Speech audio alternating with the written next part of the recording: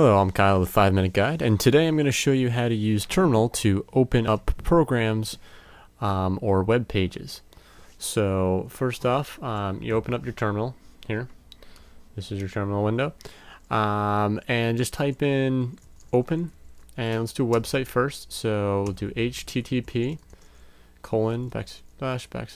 and do www.google.com.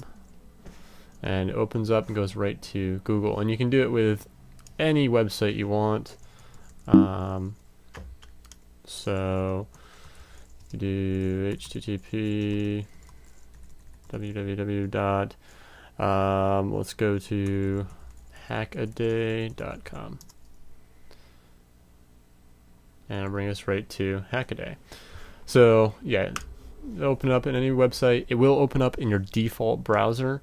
So keep that in mind if you have a funky default browser or whatever, or you might want to change it before you do this, whatever. Also, you can open up programs. Now you can either navigate to a place where your program is and then open up that program, or you can go back to your root and type in the pathway to that program. So we'll go desktop and / and then the program. Either method will work.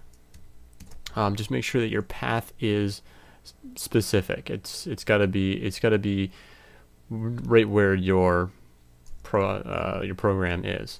So if you're not sure, you can always go to where you think it's going to be, or hit ls and to see what's in the directory, and then go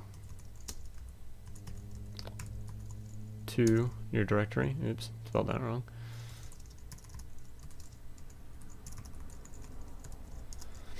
So go to your directory and then hit ls again, and it'll show you what is there. So if I wanted to say open airforce.jpg, it would open up that in my preview window. So you can open up pictures, you can open up video files, you can open up pretty much anything. So the open command is pretty useful. One thing you do have to worry about with Terminal in general is if you have a word that has a space in it, you have to use quotations. Otherwise, it will not work. It can't read it. It says it doesn't exist.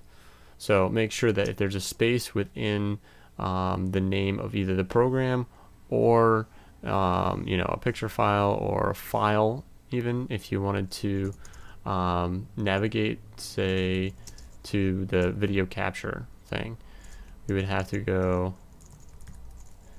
video capture with quotations, and then we could get in there. Otherwise, it would not work. So that was your quick 5-minute guide on how to use the open command in Terminal. I hope you found it useful. And as always, subscribe at the bottom, like us, share us, and I hope you've found this tutorial useful.